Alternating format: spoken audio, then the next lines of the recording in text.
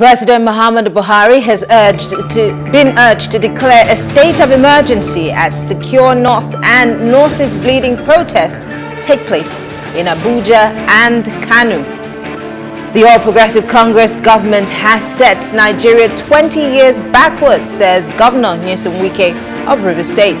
Well, this is Plus Politics. I am Mary Anacol.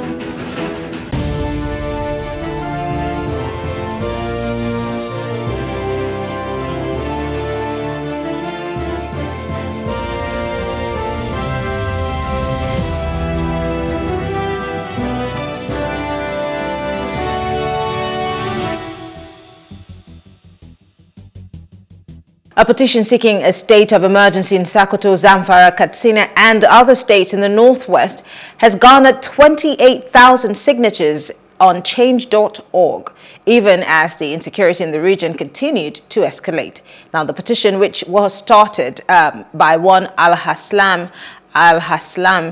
called on President Muhammadu Buhari to secure the northern lives with the hashtag Secure North and hashtag North is Bleeding. As more people signed the petition, groups and individuals berated the federal government and the Department of State Services, and the police had also dispersed and arrested protesters in Kano and Abuja. Now, the petition is asking that a state of emergency be immediately declared in Sokoto, Zamfara and Katsina states, and even other states in the northwest that have been besieged by armed violence and militant attacks.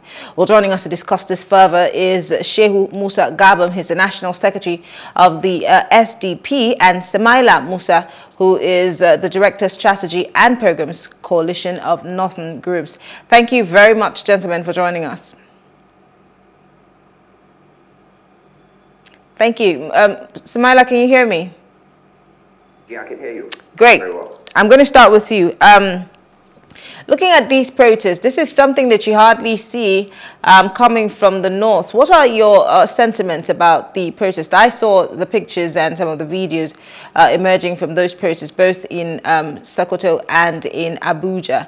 As someone who works with the C.N.G, who seems to be representing these northern groups, what is your perspective? Yeah, you know, the point is this, right? What's going on in Northwest right now as we speak is not even banditry. The best way to describe it is genocide. You know, so that if you have genocide, you know, in place in a particular section of the country, I think the issue of protests that you're seeing at this level is actually being downplayed to a very large extent. And even though the state apparatus are also moving it, you know, shutting it down, they don't want anybody to talk. You saw the threats that went down about a lady who tried to stage, you know, to lead a protest in Kano the other day, how, you know, they invited her over and issued some kind of threat and made her to back down from it, you know. So when the state is desperate, is more desperate to make sure that everyone is being gagged rather than addressing the issue, then it means Nigeria is actually at the brink of collapse.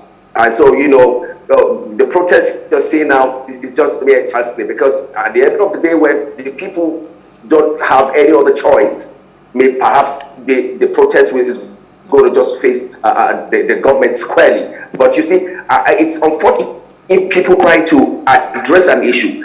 You are a government in place, you came on demand. Samaila, are you there? Of solving security issues and anti-corruption. I mean, and corruption.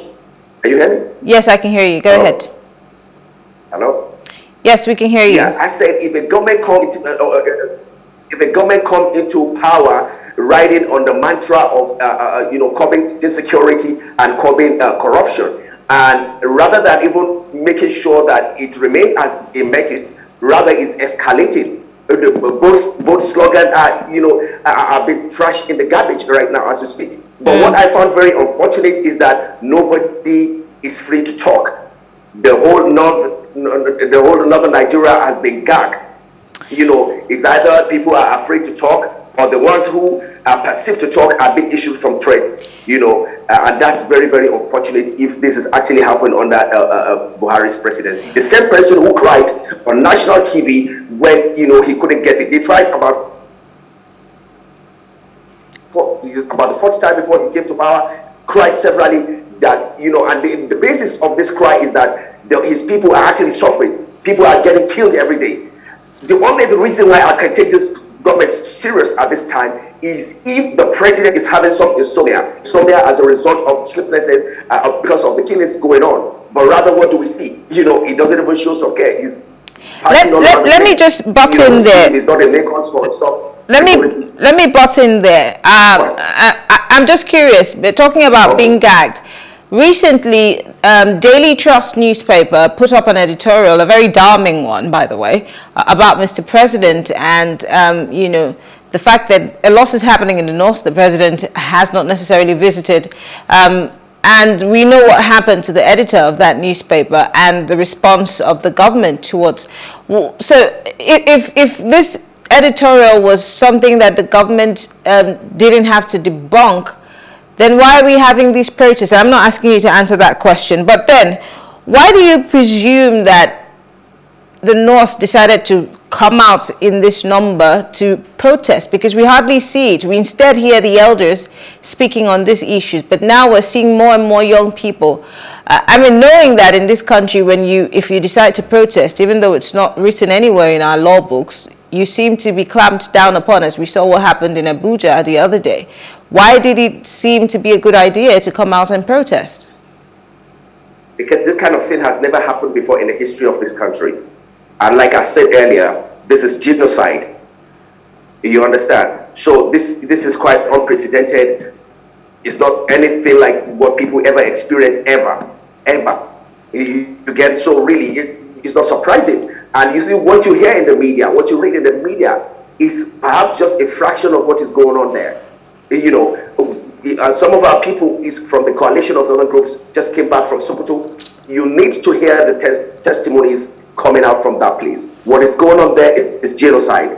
Some of these guys have taken over some villages over there. You understand? They are ruling in those villages. They have taken over governance in some of these places. They collect levies and all of that. So it's nothing like what you're reading about in the media. Really, it's something that has never happened in the history of this country. So and that's why nobody will be surprised if people are actually coming out. There's quite a lot of people who are not even coming out, but they are crying. If you understand how, so I'm sure you must have seen so many videos of women who are actually crying, talking about how they were being raped. Some of the women have sought for asylum, in overseas after they were released because they were raped. I watched some of these videos, but I couldn't hold back, tears from my eyes. This is unfortunate. Now, let me go to the petition. I looked through that petition and some of the demands that were made on that petition, which has had at least 28,000 signatures so far.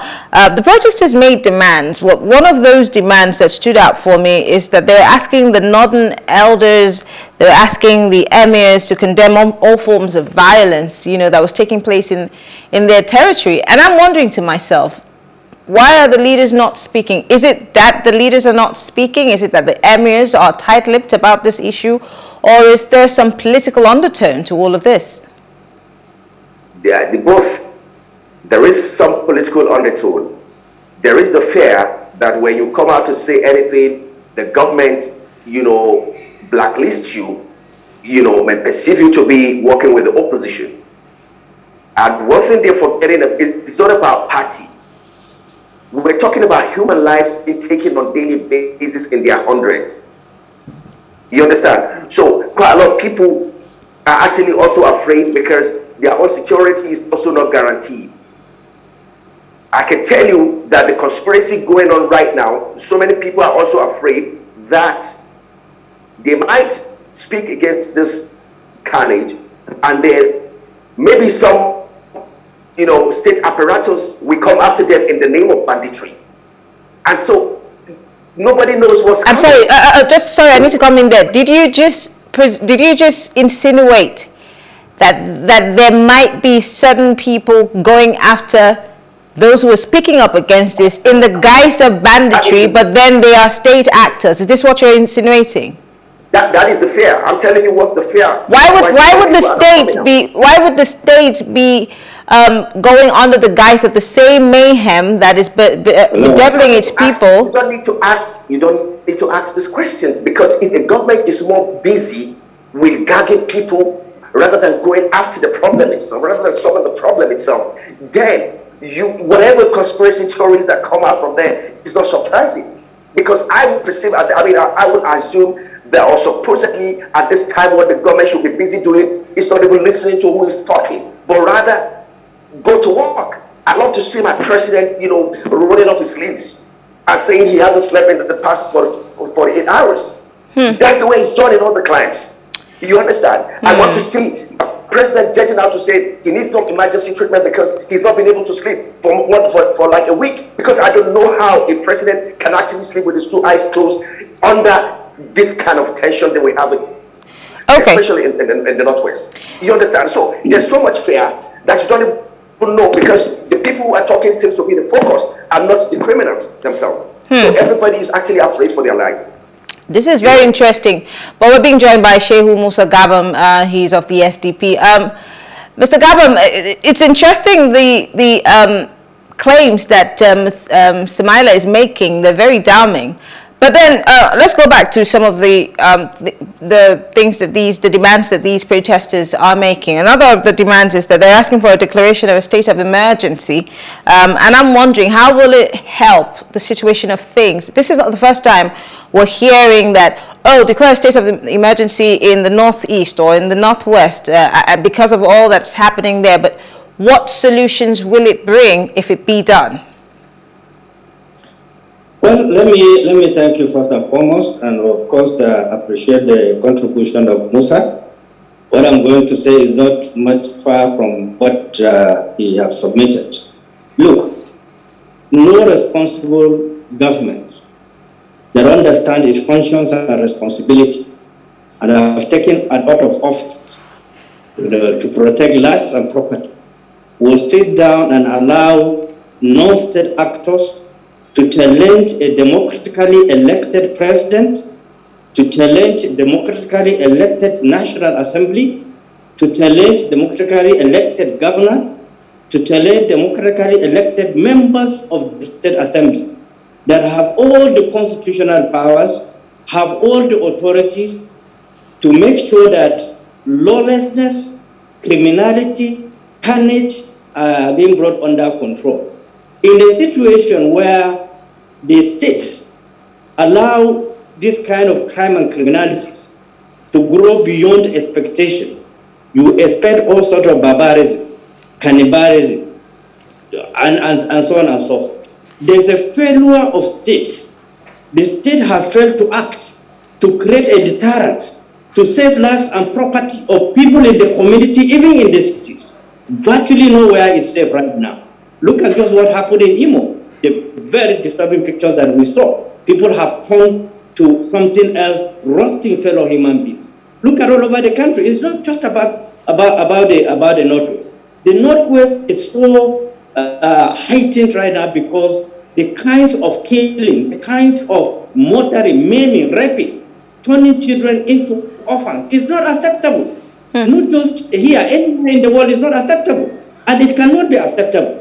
And for the state to use instrument of state to stop people from expressing their opinion, I think it's much to be desired. The responsibility of government is to protect protesters who are expressing themselves. The responsibility of government is to listen to people that are airing their views, that are agitating for changes, drawing the attention of the government to act faster than they are acting. It's not about the expression of the will, but practicing that will, demonstrating that will, that the government have the capacity to operate that will, is what is lacking. So what Musa is saying is right. There's a genocide going on, there's an act of barbarism going on, there's a negligence of government going on, there's a failure of the National Assembly to stand very firm and ensure that lives are being protected. In the absence of doing that, the National Assembly have the instrument to checkmate the excesses of the executive and bring them to order. This This is not happening. What you see is that recently I saw the deputy speaker reacting that his town was attacked by people.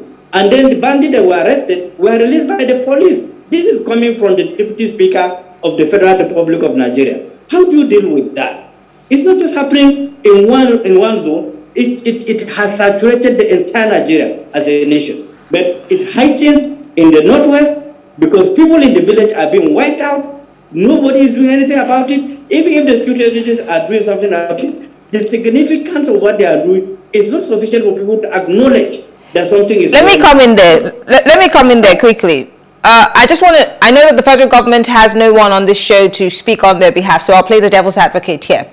When that Daily Trust publication came out, even though they had arrested the editor, the police, the federal government did come out with a rebuttal of sorts, and they said that they were doing the best that they could to deal with this issue. And then there was a statement also made saying that this issue is not just peculiar to Nigeria, that it was bedeviling the whole of Africa, including the Sahel region, but that we should not make it about the presidency and about this government. So does this problem that the the northwest and of course other parts of the country are experiencing, this level of terrorism and banditry, or whatever we want to call it, should we be downplaying it in the way that the federal government is downplaying? And if the government is saying they've done their best, Mr. Gabam, is their best good enough? Well, I expect the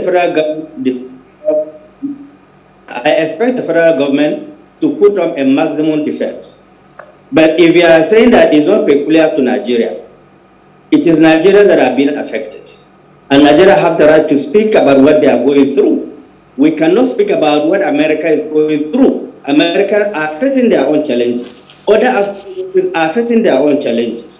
But domestically here in Nigeria, it is obvious, it is factual, it is visible, it is touchable for you to see the kind of agony, for you to see how people are being turned into orphans, wives being turned into, what do you call them, without husbands. You can see how children are running helter-skelter. So this is what we are saying. The federal government, I know also, have invested billions and billions to buy equipment, Tucanas, about 16 Tucanas, which is good by any standard, and also surveillance equipment. But with the facilities available, with the money that was, the money they use to buy all these facilities, what Nigerians expect is to see the minimization of the crime and criminality.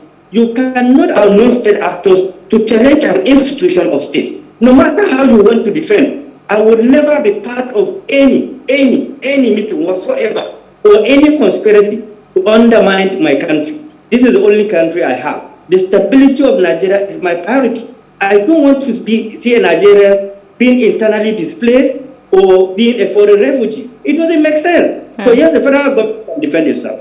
But they need to go and see physically what the victims are going through. The videos are all over. How they are expressing themselves. One of the women was crying. She was raped 8 times. You know, it has gone all over the world. So yes, we have the responsibility to defend our government at all costs. We have the responsibility to ensure that Nigeria as a nation is being defended. But those that we elected from various constituencies of this country have the responsibility to do the needful and protect Nigeria. Have the responsibility that we are given responsibility to protect Nigerians to account for what they are doing. Something must be done extraordinary. So if they are calling for emergency in certain areas, if they will solve the problem, let it be. The problem is that we want Nigeria to be secured. We want citizens to be secured. I cannot travel from here to Kaduna comfortably. Kaduna is one of the most police roads in Nigeria. Every kilometer you see a checkpoint. But in the range of a week or so, you see perpetual blockage, kidnapping. How do you express that as a government? We are not against the government as a government, but we are against the policy that have allowed non-state actors to challenge the stability and integrity of Nigeria. Okay, let me go back to Samaila. Samaila, why do you suppose it's taken the government so long to figure out how to deal with this issue? Because I asked that question a few seconds ago. If they're saying they've done their best, how good is that best that the federal government claims to have done? Well, it's shameful if actually this is their best. You get it? So it's actually shameful. It's shameful not because we have a president. It's shameful because we have a retired general there. It's shameful because the retired general, this wasn't his first time being the president of this nation. It wasn't like, oh, we're trying anything out. One of the things that was very prominent on his CV was that he's done it before. So he knows where the problem is. You know, it's shameful because he happens to be someone who the masses actually felt he was coming to actually wipe their tears. And that is why it's shameful. And I have this just very short message to the presidency or to the president. The same state of emergency that was declared at the villa when Yusuf Buhari had an accident on the bike, I wanted to see such a display. It's not like the president is heartless. At least we saw it at display when his own son, his own biological son, had an accident. The whole villa was in chaos. Everywhere was upside down. So many people, were giving queries that why did you even allow him in the first place to go on a bike? You know, I want to see such action. I want to see such kind of passion for the president to realize that the whole country is his constituency, the whole of Nigeria are his own children. He should be treated like his biological children, just the same way he takes Yusuf Buhari. And that is just my clear message, you know. And going forward, I think at this juncture, you know, the National Assembly, even though the rest of Nigeria seems to be gagged, the National Assembly should wake up to their responsibilities. They are accountable to their constituents. And it's funny that some of these places where this carnage is worse, you cannot see. None of their legislators are actually visible quite a lot of times, except when their father or their cousins are being kidnapped. It is unfortunate. And I want them to also bear this at the back of their mind that whatever you do, you are going to give account to our Creator one day. Even if you feel Nigerians cannot ask you, they can't ask you because there's that arrogance. They need to come down from their high horses. They feel they don't owe us any explanation as to what is going on. But there is someone that they're going to give an account to. And that is why, going forward, even in this 2023, people need to understand that leadership comes with a lot of responsibilities. If you are not ready for it, please don't present yourself. And don't come and start wasting people's life for no reason. That's just my simple message. Let me quickly take you back before I go back to Mr. Gabam.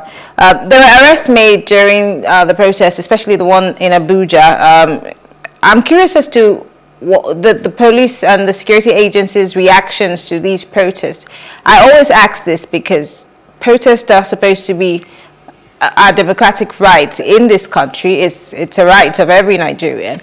But then we always see the full weight of our security agencies against the protesters, as opposed to protecting the protesters from whomever might want to make it become violent. But we saw a lot of, arrests being done. Some people are of the opinion that the police was just doing its job, and some people are saying it could have been better handled. But what side of the divide are you on, and why do you think whatever you think? That's another shame. It's shameful because this same president participated in protests. He didn't just participate in protests on the streets of Abuja, right to the villa, taking it to the doorstep of the incumbent president at the time. And that's why it's most shameful. This is unfortunate that we have gotten to a stage in Nigeria when the rest of the world have actually advanced. We are taking like 20 years backward to start gagging or start treating people who are coming out to protest as just common criminals. Whereas the criminals, the murderers, are roaming the streets. They're having meetings with governors, having meetings with the security agencies, and yet nothing has been done. So this is the height of it. It's the height of insult. When people feel you shouldn't express yourself, you shouldn't come out. Must we all watch until all of us are led to the Golgotha's top? But is it really those people that you think it is, or is it just the disposition of the police? This is how they are naturally, that whenever there's a protest, they feel. I'm just wondering, maybe the police does not understand that responsibility of every person under a democratic dispensation needs to give them orders to protest. Even if they don't understand, let's assume the police does not know what they are doing. Somebody is actually at the helm of affairs. He has all these reports on a daily basis. And if he doesn't have it, I think he's not worthy to be there, to still be there. But he has this daily report. So, and if they are not being cautioned, I mean, sometimes you can want to give excuse to say, oh, overzealousness of these guys. But I mean, somebody is getting the result. I mean, the reports on a daily basis. And if nothing is being done, it means they are being backed by the same people who are the helm of affairs. Or even if not, they are the one giving them these orders. Nobody must say anything, you know. That's very, very unfortunate that Nigeria is actually being taken back, you know, so many years backward. Well, let me go back to Mr. Shehu Gabam. Finally, we also note that the human rights lawyer, SAN, Femi Falana, has demanded the immediate release of all the protesters, especially the ones who were arrested in Abuja. He's asking that they be released. But I want to ask, what response do you presume the North is expecting to get from this protest or from this federal government, knowing, this is the caveat, knowing how our government always responds to issues such as this? This is not the first time. There's so many examples, the NSAS and many other protests and other issues that have called for the attention of this administration. What response are you hoping to get? And if you do not get it, what's the next course of action?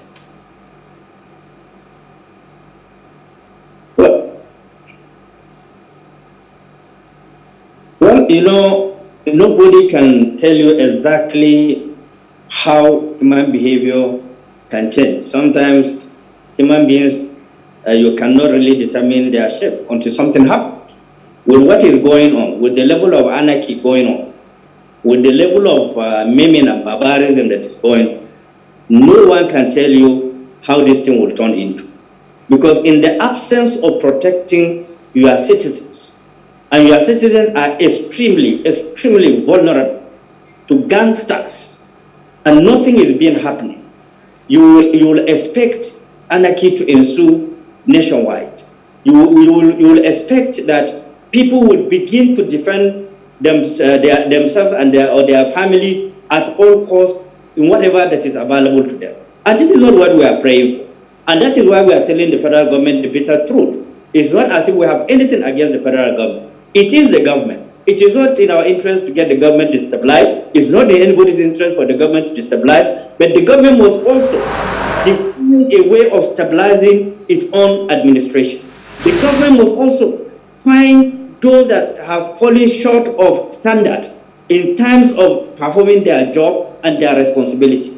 The police you are talking about have taken a lot of tall order. A lot of policemen have died along the line. A lot of military personnel have died. A lot of Nigerians, including elected personnel, have died. So it's not about A, B, C, D, E, F. It's about something that has involved the entire country. Even northern Nigeria, the largest part of the country, is going through what is going through, and the policemen felt that they will not allow people to express themselves. They were not carrying weapons. They were not carrying knives. They were not carrying anything. They were only using their mouth to say, no, Mr. President, we elected you. Or even if we did not elected you, you are the president of Nigeria. We have the right to express ourselves. We have the right to complain that we are being killed, we are being maimed. Virtually the action is not sufficient enough to show that the government is remorseful about what is going on. For instance, what happened in Sokoto State? Why is the coloration? For some people to mislead the president and ask him to go for a book launch, which is a ceremonial thing, where people had been killed, burnt down, and monitored, burned to ashes. How do you defend that? Can that happen in America? You expect Biden to go to any ceremonial occasion? Well, these are hard facts that the government must understand, that it is from our heart. There is hatred. There is no element of hatred. But we love our country, we love our citizens, and the president was elected. It's sworn in under the Constitution to protect every life and property of every Nigerian. So it's not just about not like I have said. Boko Haram started from a state in Borno State. It has not saturated everywhere. Kidnapping started from 2 or 3 states in the northwest. It has saturated the entire Nigeria. Anarchy, maiming, cannibalism is all over the place right now. So the government must understand, some of us that are raising our voice is simply because we love the government. We are not against the government. We are not calling for anarchy. But if the government do not manage what is going on, Okay, well, I want to say thank you very much. Shehu Musa Gabam is the National Secretary. Can I quickly add something here? Yeah, okay, quickly, because we have to go. Okay, now, just exactly a year ago in Kaduna, on our path from the coalition of northern groups, we put up, a security summit where we have retired DIGs, retired military generals, clergymen, both Christians and Muslims, gathered in Ariwa House in Kaduna. You know how symbolic Ariwa House is, to deliberate on the issue of insecurity and try to see which way forward. Stakeholders came from all over the 19 northern states. And what do we got at the end of it? Just on a Monday morning, just 20 minutes into that meeting, hoodlums numbering about 300 walked through the streets of Kaduna and stormed that Ariwa House to disperse dignitaries at that meeting. And it was very obvious that these are state apparatus in display. It is unfortunate. How is it obvious? How is it obvious? Were they wearing banners or saying that they're officers or officials or they were sent by the government? How do you say that it's obvious? Do you know the funniest part? There is the only security agency that was not present at that place was just the military. The D.S.S was there, the SIB was there, the police were there, Mopos were there. None of them could say a word to these hoodlums. Why? Because some gave the order not to touch any of them. None of them was arrested. People were wounded. Some of the dignitaries had to escape, leaving their phones behind and all of that. No single arrest was made. How else do you explain this? We also gather our intelligence. Some people identified some of the people who were there and say, oh, I know so person. And that evening, they started finding out from them and they say, oh, some persons actually give them money to come and do that. Some of them don't even know who are the people who hold the meetings there. No any other person that is so jobless that will sponsor that kind of event apart from the state. It's unfortunate. We can only hope that something good comes out of this. But I want to say thank you. Shehu Musa Gabam is the National Secretary of the Social Democratic Party, and Samaila Musa is the Director Strategy and Programs, Coalition of Northern Groups. Thank you so much, gentlemen, for having this conversation with me. Thank you. Thank you. All right. Well, thank you all for staying with us. Coming up on Plus Politics, Governor of the River State, Nyesom Mwike, accuses the APC government of setting Nigeria 20 years backwards. We'll talk about it after this break.